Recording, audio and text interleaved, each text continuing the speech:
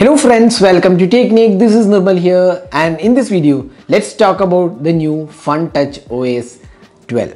So Vivo has announced the new FunTouch OS 12 along with the Vivo X70 series, the X70 Pro and the X70 Pro Plus. So the FunTouch OS is the latest custom UI from Vivo on top of Android 11. Now it does come with a few changes. Not much of a change, but there are few changes. So this is the Vivo's FunTouch OS 12. So this is Vivo X70 Pro, and here if you see, you can see that FunTouch OS 12. So what are the new changes? Let's have a look at the UI. So we'll be comparing with the FunTouch OS 11 on the Vivo X60 to see a side-by-side comparison on what has changed and what is the improvement. So let's see that. So before getting started, if this is your first time on this channel, do hit that subscribe button and also hit the bell icon to get notified of all the videos we publish. So let's begin. So here we have the two devices. This is the Vivo X70 Pro and this is the Vivo X60 launched early this year. So these are two devices both with FunTouch OS. This is the FunTouch OS 12 and this is FunTouch OS 11. So if you look at the home screen, you can see that one of the major changes is that now we have the Google dialer. So if you see that Vivo's dialer has been replaced with Google dialer, similarly with Messenger application as well. So this has been removed. This is the Vivo's messaging application, but with the FunTouch OS 12 you get Google's messaging application. Then the browser has also been changed. Now we get the Chrome as the default browser instead of Vivo's browser.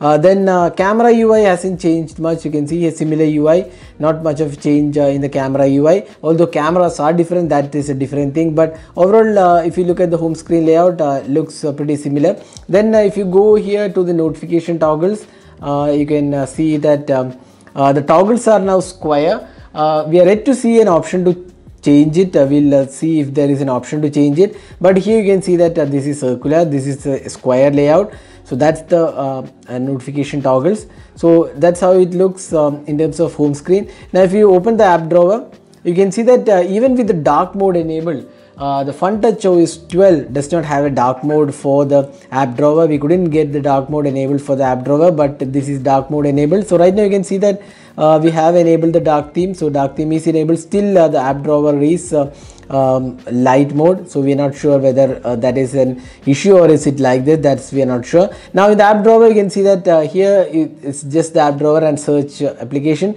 but here if you see top, you can see apps and widgets often. So here on the top you can see apps and widgets. So these are the widgets you can place. So Vivo has improved on the widgets front. So you can see here these are the widgets. So all the applications which supports widgets are listed here.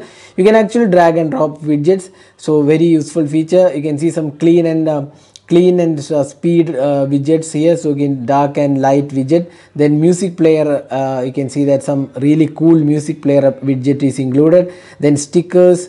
So some new widgets are available. The album featured, weather, then all the applications are there. So widgets come here. So you can have a look at the widgets here. Apps and widgets are combined, while here you get only the app list. So that's one another change. Now if you go to settings, let's see if there is any change in the settings. So you can see that more or less similar, almost similar in fact. So you can see here network settings. So nothing's changed here. So let's just go to the about phone. So here the change is of FunTouch OS 12 and this is the 11. Now extendable RAM is available on both the devices. Even on the FunTouch OS 11 also a RAM extension feature was there. So that has not been changed here. So if you want to extend the RAM, in case you are not able to see it, just go to RAM and storage, and here we have the option to extend the RAM. So this is the 12 plus 4 GB RAM used, so that can be extended. So that's not a new feature. It was already available on the Vivo X60 with the FunTouch OS 11 as well. So those are the new features available. Now if you come here, you can see that there's a new widgets. This is the Nano music player. It actually picks music from the local files as well as Spotify. So if you have a connected Spotify account and local music, it will actually pick the songs from there. So you can configure these options. So you can see here Spotify and local music. These are the ones available. So you can actually use this to play music. So that's one new widget available. So these are some of the features of the new FunTouch OS version 12. So all in all, it has been improved. Some new changes and features included. Apart from that, there has been no major UI overhaul. Although the app drawer has been changed with apps and widget, but otherwise it feels quite similar in terms of experience. But the major change is the Google dialer coming in along with the Google messaging applications. So that is the FunTouch OS version 12. So hope this video was useful in getting an idea about the FunTouch OS version 12. So thanks for watching. Hope to see you in our next video. Have a great day.